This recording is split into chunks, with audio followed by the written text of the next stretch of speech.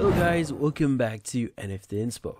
For today's video, we are going to show you how to fix DC Plus error code 42. So if you're interested, let's start our tutorial. So there's a few things that you can do here to probably solve this issue. So one of those things is you have to ensure that you have a stable and fast interconnection. Now, in this case, if you don't have a stable or fast interconnection, then most likely this is the cause of the error code that you are receiving on your Disney Plus account or app. Now, in this case, you might want to change your different connection if your connection is actually pretty slow.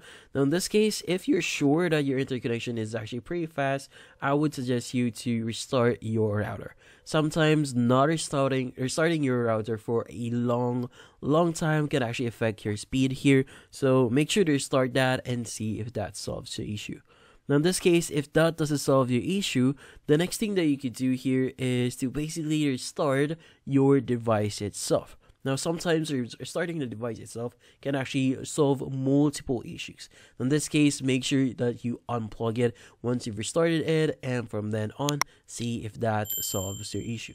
Now, the next thing that you could do here is you want to check if there are any server errors or server failures right now for Disney Plus. Because sometimes if you have like server errors or server downtime for Disney Plus, this is most likely the cause of this issue.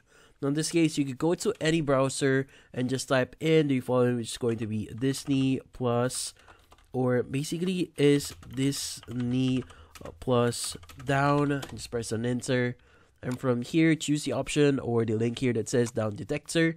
And from here, what we need to do next is we just have to ensure that there are no outages on Disney Plus. As you can see on the current trend right now, there's no errors right now. So there's only a handful of reports of it. But if you see a big spike on it, it means that there's an error on their server.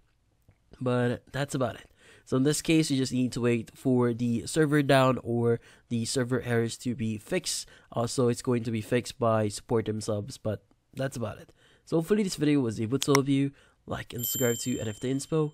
Thank you for watching.